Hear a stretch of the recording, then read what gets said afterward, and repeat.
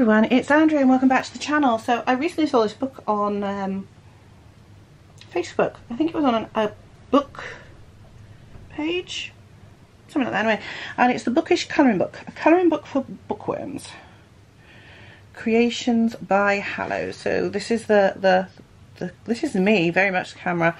Not so much a cat, but I don't mind cats. And the back is just blank. Have a quick sip of water and we'll have a quick look through this book. These are really simple designs in the most part.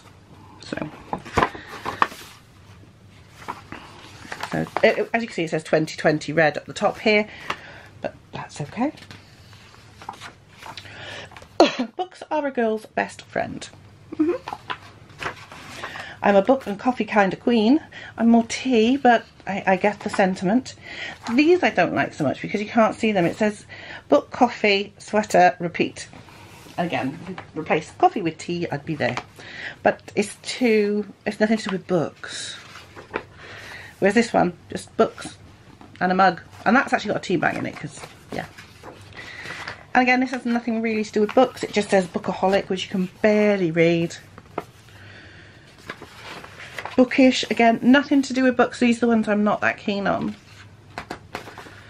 But like this one, books are my happy place. I like that one. This one, which is the cover picture, bookshelf goals. I love this one. Girl reading a book. So they're very simple. Like I said, they're just going to be, I'm going to sit here and just colour straight with markers and have a laugh. That's quite a nice one. Happiness is a cup of tea in a book. Keep calm and read your favourite book. Again, that's quite nice because the books are there and there's a little fox reading the book. Just one more chapter. I would have liked that to have been slightly different, but I like the saying. To read or not to read? What a stupid question. It's like a very simple designs to colour in. Read or read. If you want something to do but you're not feeling too in depth, so it must be something I just pick up in the evening while I'm watching TV. Read it, and it's just and you write your favourite book titles on them. Readers live 1,000 lives. Again, very true. So many books, so little time. Again, very true. There should be so many colouring books, so little time.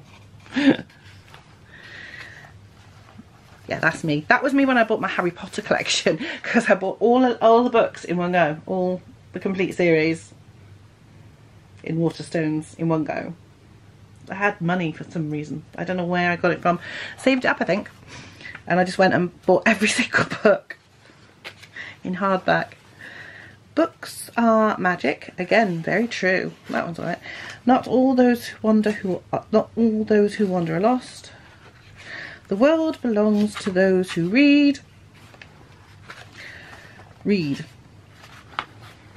And then again here we've got books, we've got a notebook, we've got a pen, we've got a candle, we've got a cup of tea, and it actually says tea on the tea bag. So yes. So like it's a very, very simple book. That's it. That's all that's in it. Very, very simple book. I will leave a link if I can find them down below. I got mine from Amazon UK. If I can find it on Amazon US, I'll put a link below if you want it. I'm not an Amazon affiliate. They're just there for your convenience. If you so wish. You don't have to. It's not going to bother me.